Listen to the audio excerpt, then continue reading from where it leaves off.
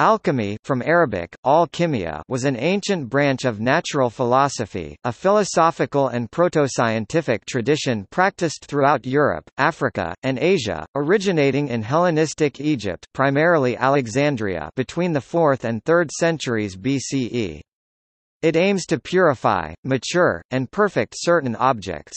Common aims were chrysopoeia, the transmutation of base metals, e.g., lead, into noble metals, particularly gold, the creation of an elixir of immortality, the creation of panaceas able to cure any disease, and the development of an alkahest, a universal solvent.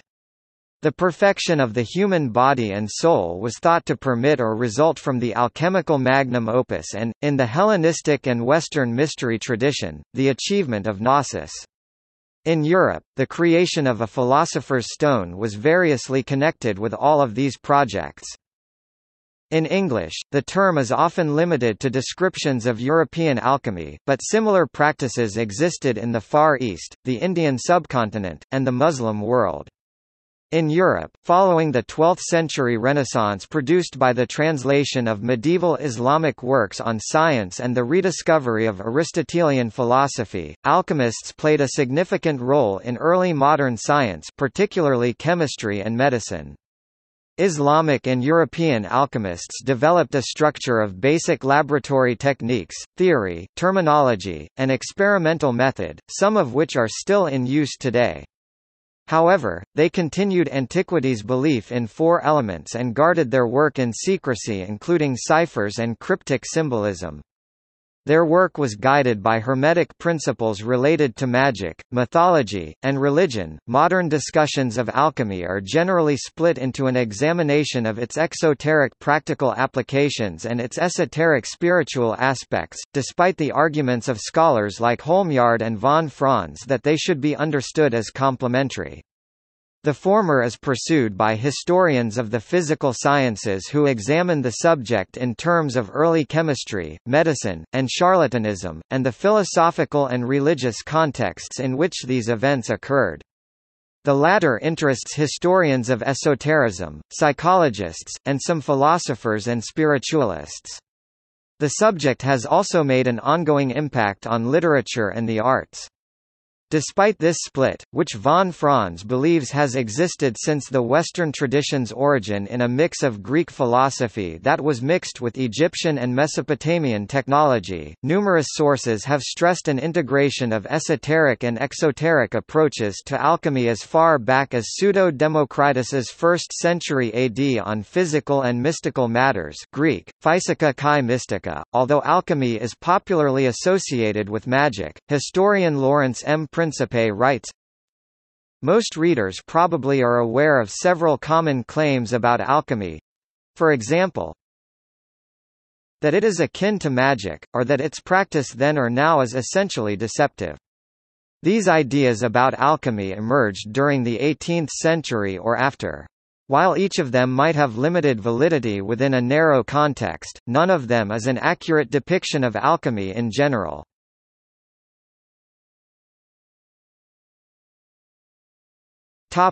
Etymology. The word alchemy comes from Old French alchemy, used in medieval Latin as alchemia. This name was itself brought from the Arabic word al-kimia, alchemia or alchymia, composed of 2 parts, the late Greek term chemia, chemia meaning to fuse or cast a metal, and the Arabic definite article al meaning the. Together this association can be interpreted as the process of transmutation by which to fuse or reunite with the divine or original form. Its roots can be traced to the Egyptian name Khem, hieroglyphic khmi, meaning black earth, which refers to the fertile and auriferous soil of the Nile Valley, as opposed to red desert sand. According to the Egyptologist Wallace Budge, the Arabic word al-kimia actually means the Egyptian science, borrowing from the Coptic word for Egypt, Khem, or its equivalent in the mediaeval Bohairic dialect of Coptic, Khem. This Coptic word derives from Demotic kami, itself from ancient Egyptian kmt. The ancient Egyptian word referred to both the country and the color black. Egypt was the black land, by contrast with the red land, the surrounding desert, so this etymology could also explain the nickname Egyptian black arts. However, according to Mann, this theory may be an example of folk etymology. Assuming an Egyptian origin, chemistry is defined as follows. Chemistry, from the ancient Egyptian word chemia, meaning transmutation of earth, is the science of matter at the atomic to molecular scale, dealing primarily with collections of atoms, such as molecules, crystals, and metals. Thus, according to Budge and others, chemistry derives from an Egyptian word chemane or chemia, preparation of black powder, ultimately derived from the name Chem, Egypt. A decree of Diocletian, written about 300 AD in Greek, speaks against the ancient writings of the Egyptians, which treat of the chemia transmutation of gold and silver. The medieval Latin form was influenced by Greek chymeia, chymeia meaning mixture and referring to pharmaceutical chemistry.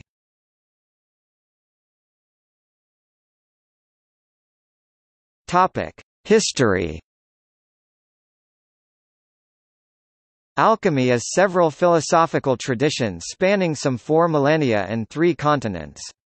These traditions' general penchant for cryptic and symbolic language makes it hard to trace their mutual influences and genetic relationships. One can distinguish at least 3 major strands, which appear to be largely independent, at least in their earlier stages: Chinese alchemy, centered in China and its zone of cultural influence; Indian alchemy, centered on the Indian subcontinent; and Western alchemy, which occurred around the Mediterranean and whose center has shifted over the millennia from Greco-Roman Egypt, to the Islamic world, and finally medieval Europe. Chinese alchemy was closely connected to Taoism and Indian alchemy with the Dharmic faiths, whereas Western alchemy developed its own philosophical system that was largely independent of, but influenced by, various Western religions. It is still an open question whether these 3 strands share a common origin, or to what extent they influenced each other.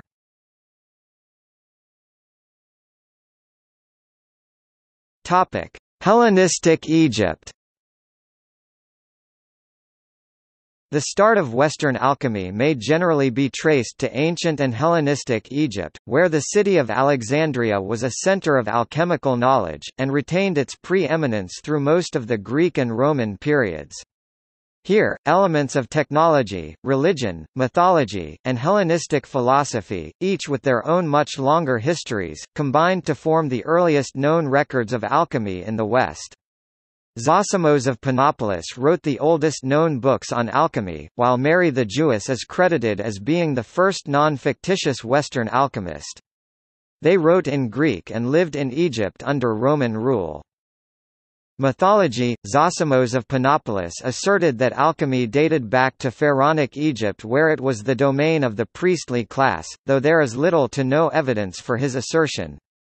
Alchemical writers used classical figures from Greek, Roman, and Egyptian mythology to illuminate their works and allegorize alchemical transmutation. These included the pantheon of gods related to the classical planets, Isis, Osiris, Jason, and many others. The central figure in the mythology of alchemy is Hermes Trismegistus, or thrice great Hermes. His name is derived from the god Thoth and his Greek counterpart Hermes. Hermes and his caduceus or serpent staff, were among alchemy's principal symbols. According to Clement of Alexandria, he wrote what were called the 42 Books of Hermes, covering all fields of knowledge.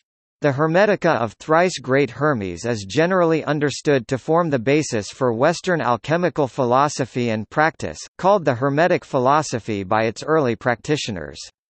These writings were collected in the first centuries of the Common Era.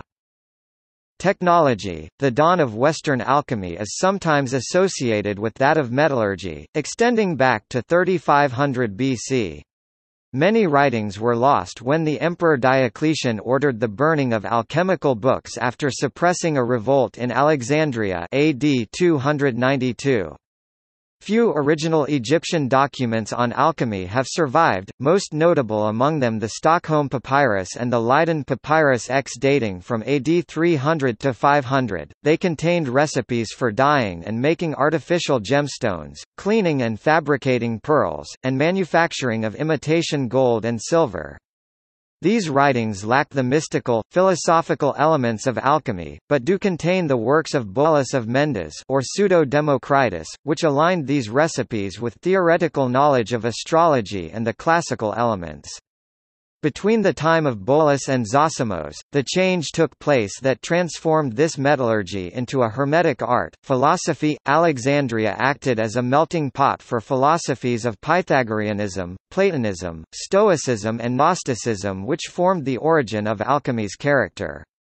An important example of alchemy's roots in Greek philosophy, originated by Empedocles and developed by Aristotle, was that all things in the universe were formed from only four elements: earth, air, water, and fire. According to Aristotle, each element had a sphere to which it belonged and to which it would return if left undisturbed. The four elements of the Greek were mostly qualitative aspects of matter, not quantitative, as our modern elements are. True alchemy never regarded earth, air, water, and fire as corporeal or chemical substances in the present-day sense of the word. The four elements are simply the primary, and most general, qualities by means of which the amorphous and purely quantitative substance of all bodies first reveals itself in differentiated form. Later alchemists extensively developed the mystical aspects of this concept. Alchemy coexisted alongside emerging Christianity. Lactantius believed Hermes Trismegistus had prophesied its birth. Saint Augustine later affirmed this in the 4th and 5th centuries, but also condemned Trismegistus for idolatry. Examples of pagan, Christian, and Jewish alchemists can be found during this period. Most of the Greco-Roman alchemists preceding Zosimos are known only by pseudonyms, such as Moses, Isis, Cleopatra, Democritus, and Ostanes.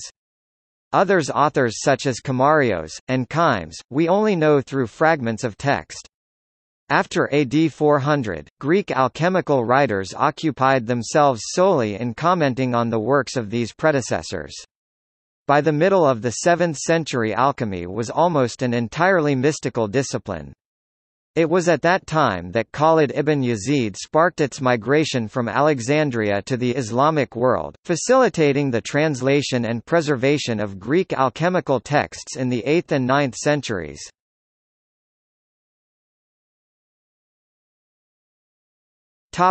India. The Vedas describe a connection between eternal life and gold. The use of mercury for alchemy is first documented in the 3rd or 4th century Arthashastra. Buddhist texts from the 2nd to 5th centuries mention the transmutation of base metals to gold. Greek alchemy may have been introduced to ancient India through the invasions of Alexander the Great in 325 BC, and kingdoms that were culturally influenced by the Greeks like Gandhara, although hard evidence for this is lacking. The 11th-century Persian chemist and physician Abu Rayhan Biruni, who visited Gujarat as part of the court of Mahmud of Ghazni, reported that they have a science similar to alchemy which is quite peculiar to them, which in Sanskrit is called rasayana and in Persian rasavidam. It means the art of obtaining, manipulating rasa, nectar, mercury, and juice. This art was restricted to certain operations, metals, drugs, compounds, and medicines, many of which have mercury as their core element. Its principles restored the health of those who were ill beyond hope and gave back youth to fading old age. The goals of alchemy in India included the creation of a divine body Sanskrit Divya Deham and immortality while still embodied Sanskrit Jivan Mukti. Sanskrit alchemical texts include much material on the manipulation of mercury and sulfur, that are homologized with the semen of the god Shiva and the menstrual blood of the goddess Devi. Some early alchemical writings seem to have their origins in the Kala Tantric schools associated to the teachings of the personality of Matsyendranath. Other early writings are found in the Jaina medical treatise Kalyanakarakam of Ugraditya, written in South India in the early 9th century. Two famous early Indian alchemical authors were Nagarjuna Siddha and Nityanatha Siddha. Nagarjuna Siddha was a Buddhist monk. His book, Rasendramangalam, is an example of Indian alchemy and medicine. Nityanatha Siddha wrote Rasaratnakara, also a highly influential work. In Sanskrit, rasa translates to mercury, and Nagarjuna Siddha was said to have developed a method of converting mercury into gold. Reliable scholarship on Indian alchemy has been advanced in a major way by the publication of The Alchemical Body by David Gordon White. Trustworthy scholarship on Indian alchemy must now take the findings of this work into account. An important modern bibliography on Indian alchemical studies has also been provided by David Gordon White at Oxford Bibliographies Online. The contents of 39 Sanskrit alchemical treatises have been analysed in detail in G. Jan Meulenbeld's History of Indian Medical Literature. The discussion of these works in HIML gives a summary of the contents of each work, their special features, and where possible the evidence concerning their dating. Chapter 13 of HIML, Various Works on Rasasastra and Ratnasastra, or Various Works on Alchemy and Gems, gives brief details of a further 655 treatises. In some cases Meulenbeld gives notes on the contents and authorship of these works, in other cases references are made only to the unpublished manuscripts of these titles. A great deal remains to be discovered about Indian alchemical literature. The content of the Sanskrit alchemical corpus has not yet 2014 been adequately integrated into the wider general history of alchemy.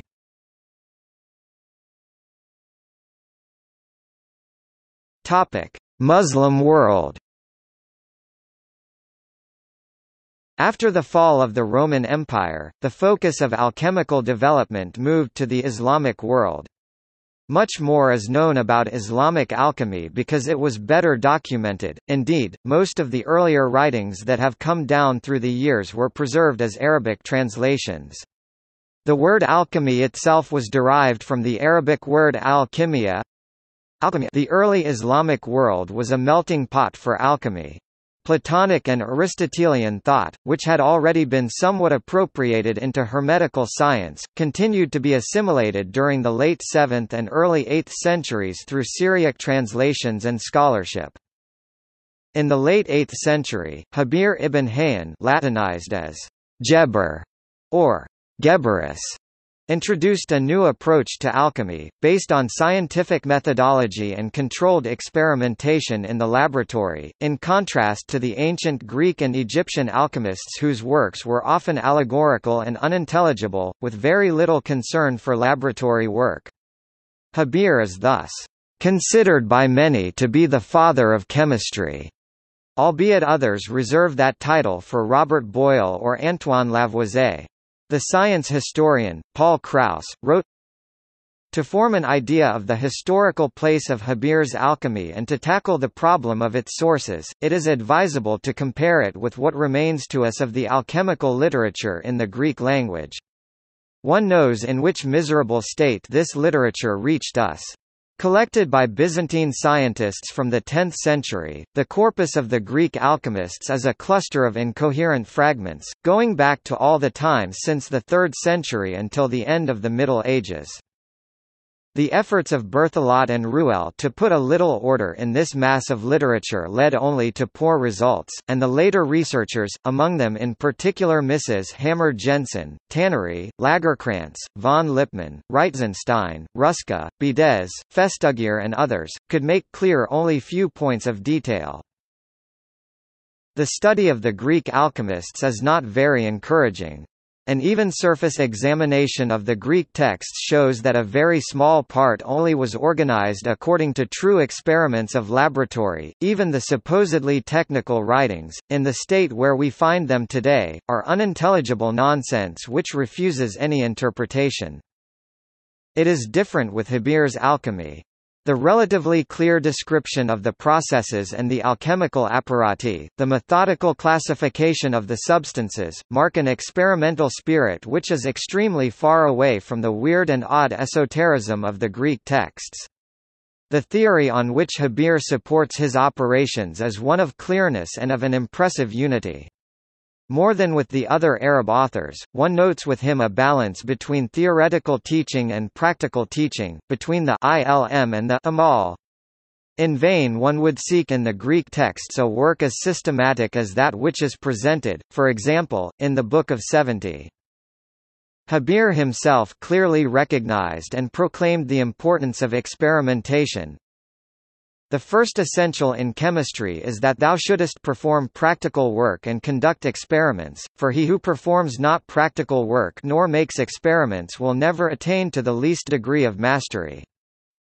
Early Islamic chemists such as Habir ibn Hayyan, al-Kindi, Al-Kindis, and Muhammad ibn Zachariah Razi, Rasis, or Razes, contributed a number of key chemical discoveries, such as the muriatic hydrochloric acid, sulfuric and nitric acids, and more. The discovery that aqua regia, a mixture of nitric and hydrochloric acids, could dissolve the noblest metal, gold, was to fuel the imagination of alchemists for the next millennium. Islamic philosophers also made great contributions to alchemical Hermeticism. The most influential author in this regard was arguably Habir. Habir's ultimate goal was takwin, the artificial creation of life in the alchemical laboratory, up to, and including, human life. He analyzed each Aristotelian element in terms of four basic qualities of hotness, coldness, dryness, and moistness. According to Habir, in each metal two of these qualities were interior and two were exterior. For example, lead was externally cold and dry, while gold was hot and moist. Thus, Habir theorized, by rearranging the qualities of one metal, a different metal would result. By this reasoning, the search for the philosopher's stone was introduced to Western alchemy. Habir developed an elaborate numerology whereby the root letters of a substance's name in Arabic, when treated with various transformations, held correspondences to the element's physical properties. The elemental system used in medieval alchemy also originated with Habir. His original system consisted of 7 elements, which included the 5 classical elements ether, air, earth, fire, and water in addition to 2 chemical elements representing the metals, sulfur, the stone which burns, which characterized the principle of combustibility, and mercury, which contained the idealized principle of metallic properties. Shortly thereafter, this evolved into 8 elements, with the Arabic concept of the 3 metallic principles, sulfur giving flammability or combustion, mercury giving volatility and stability, and salt giving solidity. The atomic theory of corpuscularianism, where all physical bodies possess an inner and outer layer of minute particles or corpuscles, also has its origins in the work of Habir. From the 9th to 14th centuries, alchemical theories faced criticism from a variety of practical Muslim chemists, including Al-Kindis, Abu al-Rayhan al-Biruni, Avicenna and Ibn Khaldun. In particular, they wrote refutations against the idea of the transmutation of metals.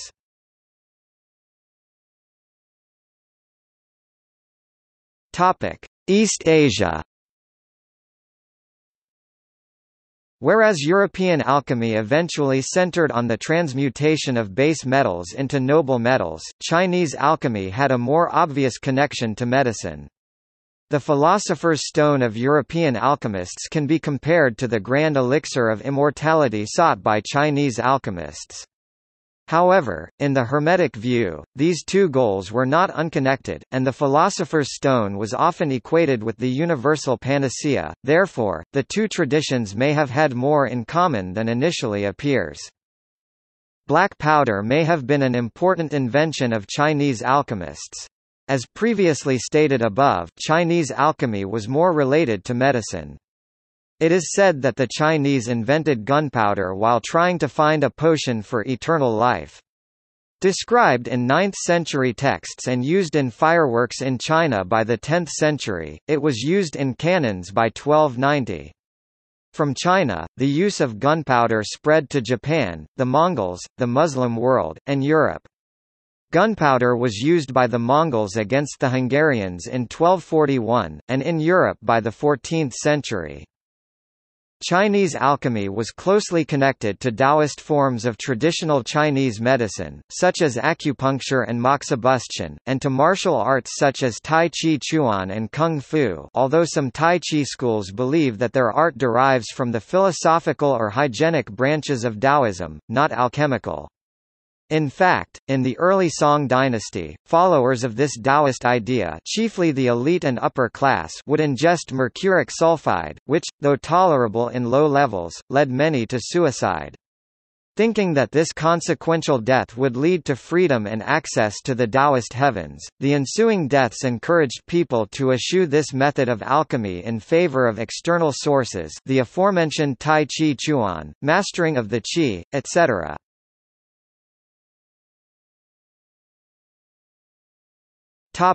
Medieval Europe. The introduction of alchemy to Latin Europe may be dated to the 11th of February 1144, with the completion of Robert of Chester's translation of the Arabic book of the Composition of Alchemy. Although European craftsmen and technicians pre-existed, Robert notes in his preface that alchemy was unknown in Latin Europe at the time of his writing. The translation of Arabic texts concerning numerous disciplines including alchemy flourished in 12th-century Toledo, Spain, through contributors like Gerard of Cremona and Adelard of Bath. Translations of the time included the Turba Philosophorum, and the works of Avicenna and al-Razi. These brought with them many new words to the European vocabulary for which there was no previous Latin equivalent. Alcohol, carboy, elixir, and athanor are examples. Meanwhile, theologian contemporaries of the translators made strides towards the reconciliation of faith and experimental rationalism, thereby priming Europe for the influx of alchemical thought. The 11th-century Saint Anselm put forth the opinion that faith and rationalism were compatible and encouraged rationalism in a Christian context. In the early 12th century, Peter Abelard followed Anselm's work, laying down the foundation for acceptance of Aristotelian thought before the first works of Aristotle had reached the West.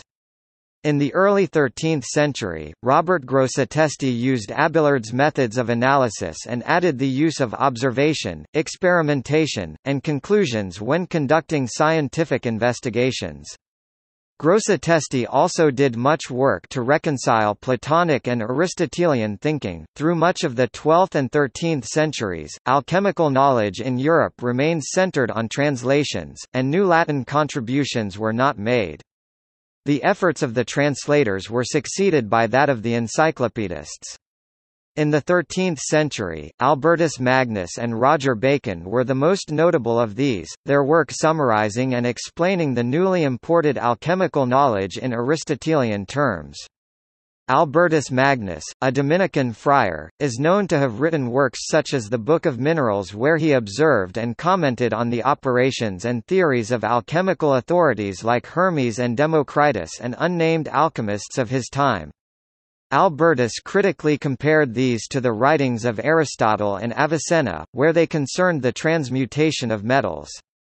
From the time shortly after his death through to the 15th century, more than 28 alchemical tracts were misattributed to him, a common practice giving rise to his reputation as an accomplished alchemist.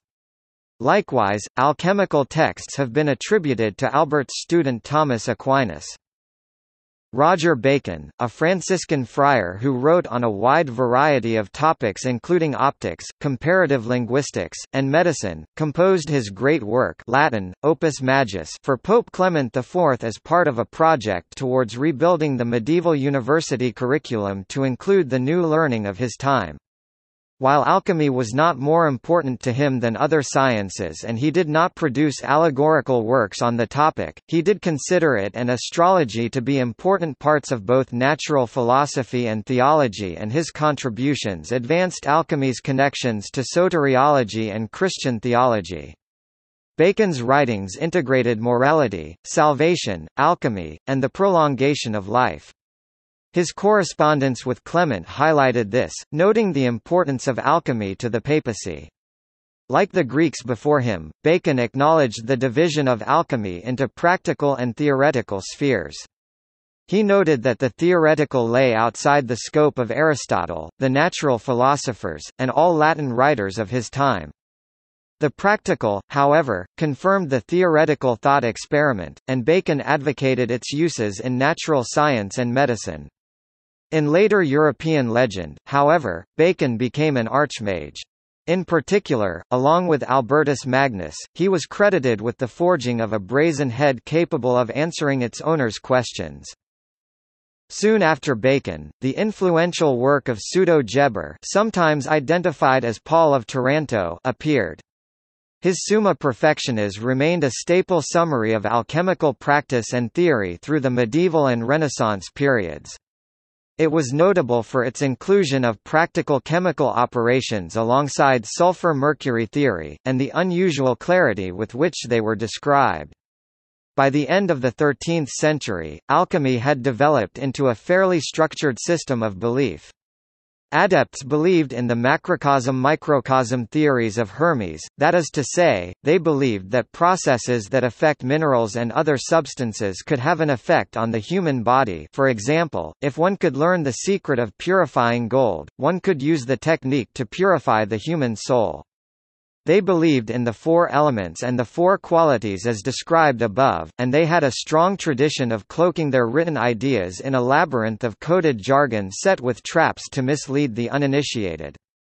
Finally, the alchemists practiced their art, they actively experimented with chemicals and made observations and theories about how the universe operated. Their entire philosophy revolved around their belief that man's soul was divided within himself after the fall of Adam. By purifying the two parts of man's soul, man could be reunited with God. In the 14th century, alchemy became more accessible to Europeans outside the confines of Latin-speaking churchmen and scholars. Alchemical discourse shifted from scholarly philosophical debate to an exposed social commentary on the alchemists themselves. Dante, Piers Plowman, and Chaucer all painted unflattering pictures of alchemists as thieves and liars. Pope John XXII's 1317 edict, Spondent quas non exhibent, forbade the false promises of transmutation made by pseudo-alchemists. In 1403, Henry IV of England banned the practice of multiplying metals, although it was possible to buy a license to attempt to make gold alchemically, and a number were granted by Henry VI and Edward IV. These critiques and regulations centered more around pseudo-alchemical charlatanism than the actual study of alchemy, which continued with an increasingly Christian tone.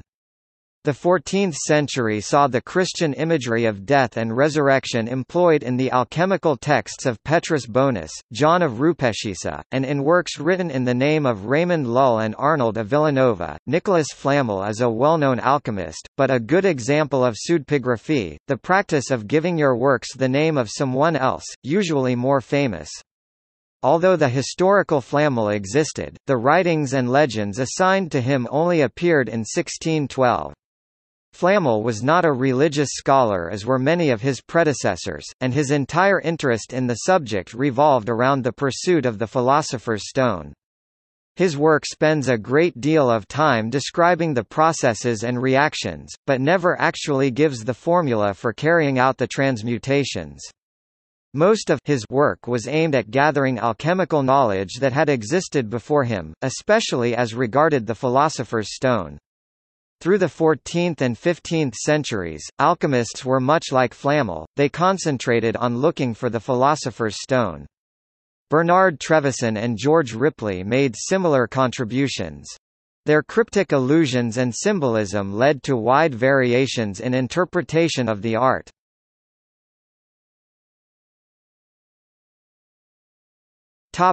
Renaissance and early modern Europe.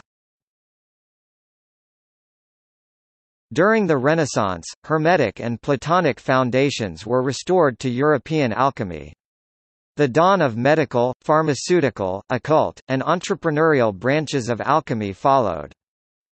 In the late 15th century, Marsilio Ficino translated the Corpus Hermeticum and the works of Plato into Latin. These were previously unavailable to Europeans who for the first time had a full picture of the alchemical theory that Bacon had declared absent.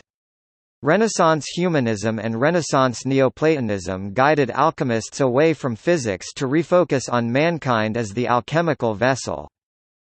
Esoteric systems developed that blended alchemy into a broader occult Hermeticism, fusing it with magic, astrology, and Christian Kabbalah. A key figure in this development was German Heinrich Cornelius Agrippa (1486–1535), who received his Hermetic education in Italy in the schools of the humanists. In his De Occulta Philosophia, he attempted to merge Kabbalah, Hermeticism, and alchemy.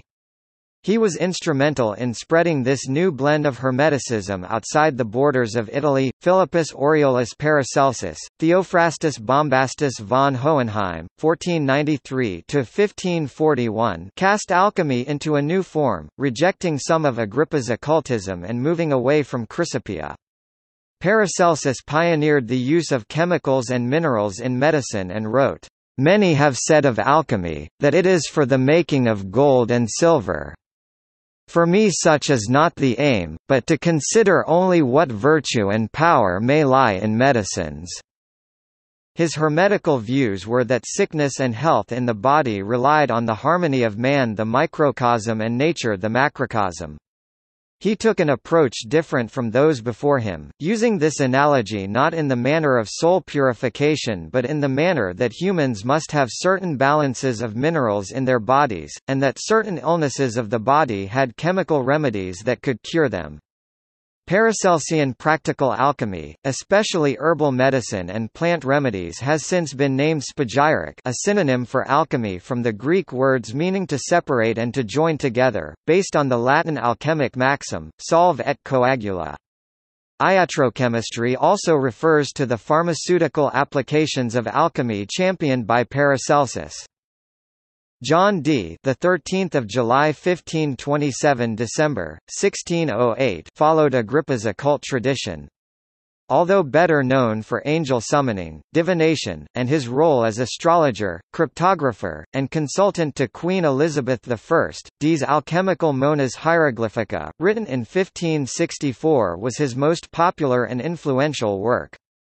His writing portrayed alchemy as a sort of terrestrial astronomy in line with the Hermetic axiom as above so below. During the 17th century, a short-lived, supernatural interpretation of alchemy became popular, including support by Fellows of the Royal Society, Robert Boyle and Elias Ashmole. Proponents of the supernatural interpretation of alchemy believed that the philosopher's stone might be used to summon and communicate with angels. Entrepreneurial opportunities were common for the alchemists of Renaissance Europe. Alchemists were contracted by the elite for practical purposes related to mining, medical services, and the production of chemicals, medicines, metals, and gemstones. Rudolph II, Holy Roman Emperor, in the late 16th century, famously received and sponsored various alchemists at his court in Prague, including Dee and his associate Edward Kelly. King James IV of Scotland, Julius, Duke of Brunswick-Lüneburg, Henry V, Duke of Brunswick-Lüneburg, Augustus, Elector of Saxony, Julius Ector von Muspelbrunn, and Maurice, Landgrave of Hesse-Kassel all contracted alchemists. John's son Arthur Dee worked as a court physician to Michael I of Russia and Charles I of England, but also compiled the alchemical book Fasciculus Chemicus. Although most of these appointments were legitimate, the trend of pseudo-alchemical fraud continued through the Renaissance. Betrüger would use sleight of hand, or claims of secret knowledge to make money or secure patronage. Legitimate mystical and medical alchemists such as Michael Mayer and Heinrich Kuhnerath wrote about fraudulent transmutations, distinguishing themselves from the con artists. False alchemists were sometimes prosecuted for fraud.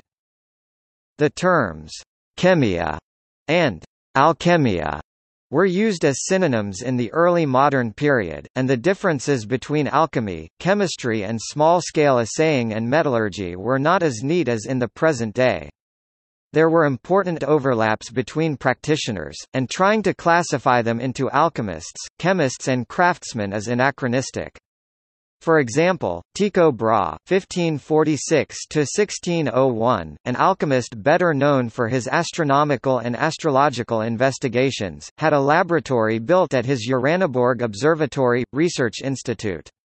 Michael Sendivogius Michał Sedzowa, 1566–1636, a Polish alchemist, philosopher, medical doctor and pioneer of chemistry, wrote mystical works but is also credited with distilling oxygen in a lab sometime around 1600. Sendivogius taught his technique to Cornelius Drebbel who, in 1621, applied this in a submarine.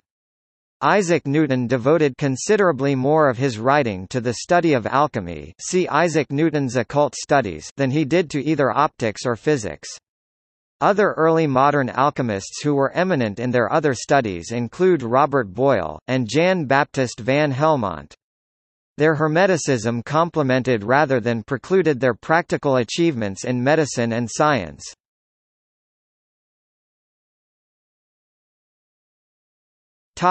Late modern period. The decline of European alchemy was brought about by the rise of modern science with its emphasis on rigorous quantitative experimentation and its disdain for ancient wisdom. Although the seeds of these events were planted as early as the 17th century, alchemy still flourished for some 200 years, and in fact may have reached its peak in the 18th century. As late as 1781, James Price claimed to have produced a powder that could transmute mercury into silver or gold. Early modern European alchemy continued to exhibit a diversity of theories, practices, and purposes. Scholastic and anti-Aristotelian, Paracelsian and anti-Paracelsian, Hermetic, Neoplatonic, Mechanistic, Vitalistic, and more, plus virtually every combination and compromise thereof. Robert Boyle (1627–1691) pioneered the scientific method in chemical investigations. He assumed nothing in his experiments and compiled every piece of relevant data. Boyle would note the place in which the experiment was carried out, the wind characteristics, the position of the sun and moon, and the barometer reading, all just in case they proved to be relevant. This approach eventually led to the founding of modern chemistry in the 18th and 19th centuries, based on revolutionary discoveries of Lavoisier and John Dalton. Beginning around 1720, a rigid distinction was drawn between alchemy and chemistry for the first time. By the 1740s, alchemy was now restricted to the realm of gold making, leading to the popular belief that alchemists were charlatans, and the tradition itself nothing more than a fraud. In order to protect the developing science of modern chemistry from the negative censure of which alchemy was being subjected, academic writers during the scientific Enlightenment attempted, for the sake of survival, to divorce and separate the new chemistry from the old practices of alchemy. This move was mostly successful, and the consequences of this continued into the 19th and 20th centuries, and even to the present day. During the occult revival of the early 19th century, alchemy received new attention as an occult science. The esoteric or occultist school, which arose during the 19th century, held and continues to hold the view that the substances and operations mentioned in alchemical literature are to be interpreted in a spiritual sense, and it downplays the role of the alchemy as a practical tradition or proto-science. This interpretation further forwarded the view that alchemy is an art primarily concerned with spiritual enlightenment or illumination, as opposed to the physical manipulation of apparatus and chemicals, and claims that the obscure language of the alchemical texts were an allegorical guise for spiritual, moral, or mystical processes. In the 19th century revival of alchemy, the two most seminal figures were Mary Ann Atwood and Ethan Allen Hitchcock, who independently published similar works regarding spiritual alchemy. Both forwarded a completely esoteric view of alchemy, as Atwood claimed, "No modern art or chemistry, notwithstanding all its surreptitious claims, has anything in common with alchemy." Atwood's work influenced subsequent authors of the occult revival including Eliphas Levi, Arthur Edward Waite, and Rudolf Steiner. Hitchcock, in his Remarks upon Alchemists 1855, attempted to make a case for his spiritual interpretation with his claim that the alchemists wrote about a spiritual discipline under a materialistic guise in order to avoid accusations of blasphemy from the Church and State. In 1845, Baron Karl Reichenbach published his studies on otic force, a concept with some similarities to alchemy, but his research did not enter the mainstream of scientific discussion.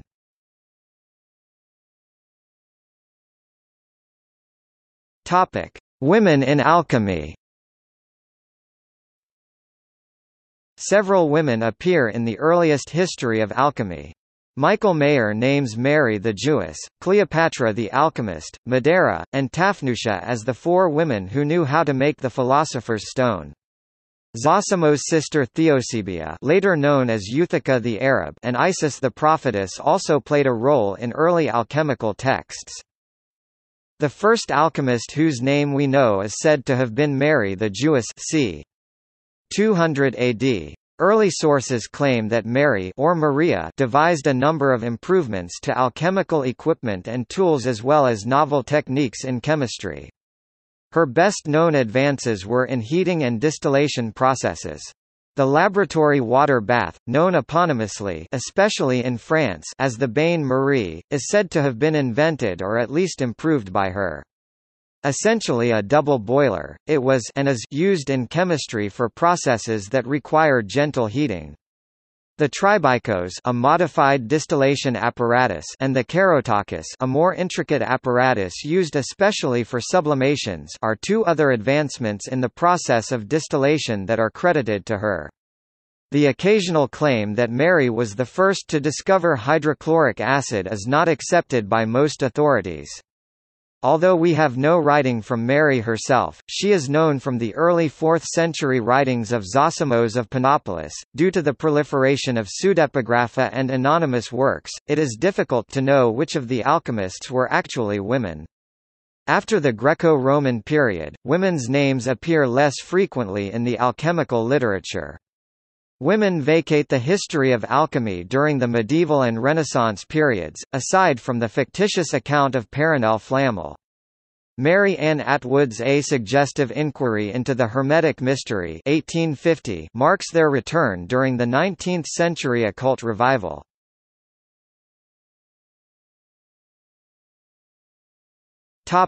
Modern historical research. The history of alchemy has become a significant and recognized subject of academic study. As the language of the alchemists is analyzed, historians are becoming more aware of the intellectual connections between that discipline and other facets of Western cultural history, such as the evolution of science and philosophy, the sociology and psychology of the intellectual communities, Kabbalism, spiritualism, Rosicrucianism, and other mystic movements. Institutions involved in this research include the Chemistry of Isaac Newton Project at Indiana University, the University of Exeter Center for the Study of Esotericism (EXESESO), the European Society for the Study of Western Esotericism (ESSWE), and the University of Amsterdam's Sub-Department for the History of Hermetic Philosophy and Related Currents.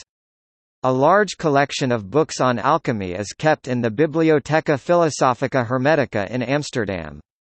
A recipe found in a mid-19th century Kabbalah-based book features step-by-step instructions on turning copper into gold. The author attributed this recipe to an ancient manuscript he located. Journals which publish regularly on the topic of alchemy include Ambiex, published by the Society for the History of Alchemy and Chemistry, and Isis, published by the History of Science Society.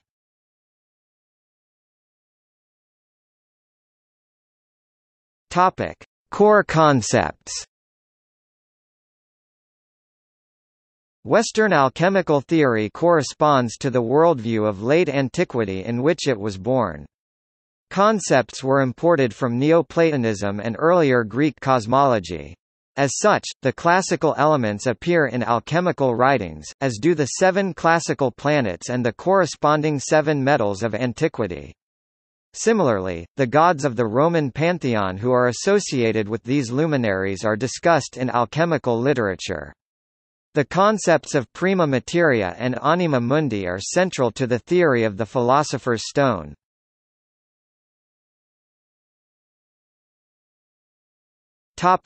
Hermeticism. In the eyes of a variety of esoteric and hermetic practitioners, alchemy is fundamentally spiritual. Transmutation of lead into gold is presented as an analogy for personal transmutation, purification, and perfection. The writings attributed to Hermes Trismegistus are a primary source of alchemical theory. He is named alchemy's founder and chief patron, authority, inspiration and guide. Early alchemists, such as Zosimos of Panopolis c. AD 300, highlight the spiritual nature of the alchemical quest, symbolic of a religious regeneration of the human soul. This approach continued in the Middle Ages, as metaphysical aspects, substances, physical states, and material processes were used as metaphors for spiritual entities, spiritual states, and, ultimately, transformation. In this sense, the literal meanings of alchemical formulas were a blind, hiding their true spiritual philosophy.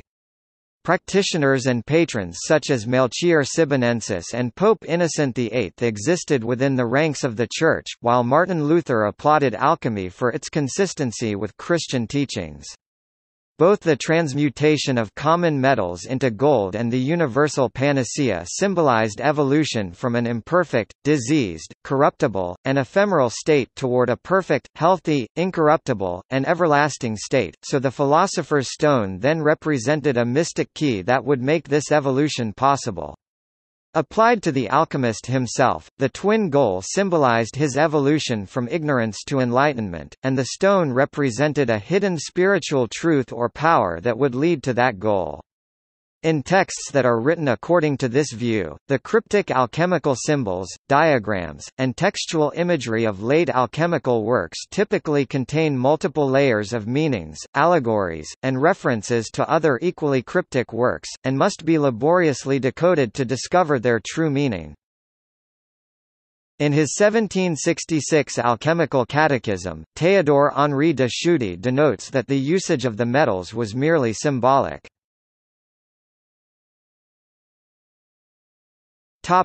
Magnum opus. The great work of alchemy is often described as a series of 4 stages represented by colors. Negretto, a blackening or melanosis. Albedo, a whitening or leucosis. Citrinitas, a yellowing or xanthosis. Rubedo, a reddening, purpling, or iosis.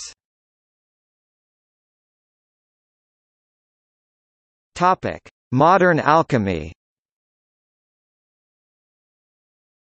Due to the complexity and obscurity of alchemical literature, and the 18th-century disappearance of remaining alchemical practitioners into the area of chemistry, the general understanding of alchemy has been strongly influenced by several distinct and radically different interpretations.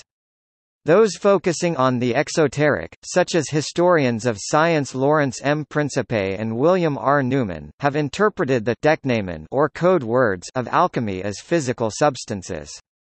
These scholars have reconstructed physiochemical experiments that they say are described in medieval and early modern texts. At the opposite end of the spectrum, focusing on the esoteric, scholars, such as George Callion and Anna Marie Roos, who question the reading of Principe and Newman, interpret these same denknamen as spiritual, religious, or psychological concepts. Today new interpretations of alchemy are still perpetuated, sometimes merging in concepts from New Age or radical environmentalism movements. Groups like the Rosicrucians and Freemasons have a continued interest in alchemy and its symbolism. Since the Victorian revival of alchemy, occultists reinterpreted alchemy as a spiritual practice, involving the self-transformation of the practitioner and only incidentally or not at all the transformation of laboratory substances, which has contributed to a merger of magic and alchemy in popular thought.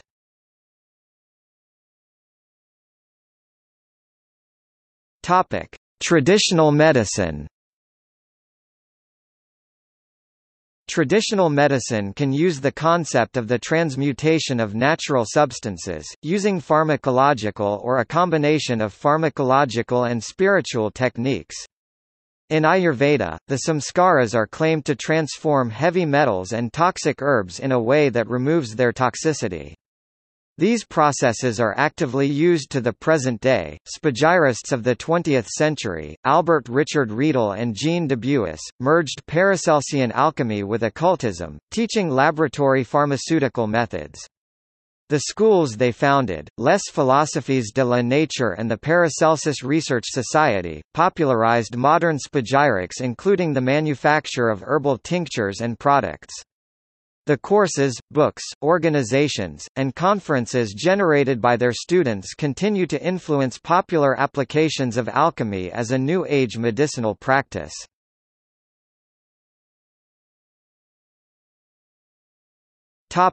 Psychology. Alchemical symbolism has been important in depth and analytical psychology and was revived and popularized from near extinction by the Swiss psychologist Carl Gustav Jung. Initially confounded and at odds with alchemy and its images, after being given a copy of the translation of The Secret of the Golden Flower, a Chinese alchemical text, by his friend Richard Wilhelm, Jung discovered a direct correlation or parallels between the symbolic images in the alchemical drawings and the inner, symbolic images coming up in dreams, visions or imaginations during the psychic processes of transformation occurring in his patients. A process, which he called, "process of individuation." He regarded the alchemical images as symbols expressing aspects of this process of individuation, of which the creation of the gold or lapis within were symbols for its origin and goal. Together with his alchemical mystica soror, Jungian Swiss analyst Marie-Louise von Franz, Jung began collecting all the old alchemical texts available, compiled a lexicon of key phrases with cross-references and pored over them. The volumes of work he wrote brought new light into understanding the art of transubstantiation and renewed alchemy's popularity as a symbolic process of coming into wholeness as a human being where opposites brought into contact and inner and outer, spirit and matter are reunited in the hieros gamos or divine marriage. His writings are influential in psychology and for persons who have an interest in understanding the importance of dreams, symbols and the unconscious archetypal forces archetypes that influence all of life. Both von Franz and Jung have contributed greatly to the subject and work of alchemy and its continued presence in psychology as well as contemporary culture. Jung wrote volumes on alchemy and his magnum opus is volume 14 of his collected works, Mysterium Conjunctionis.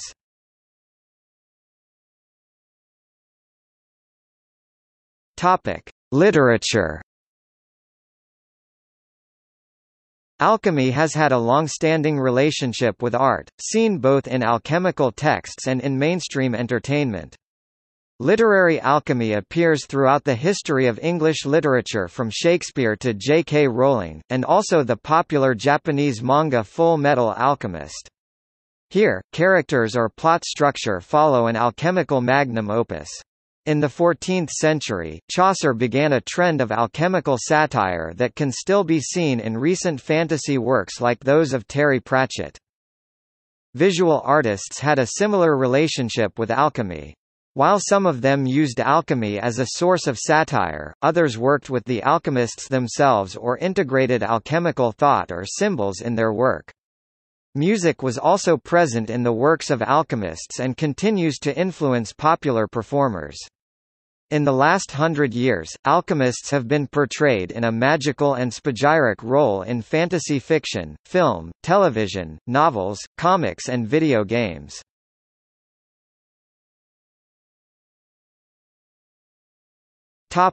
See also Notes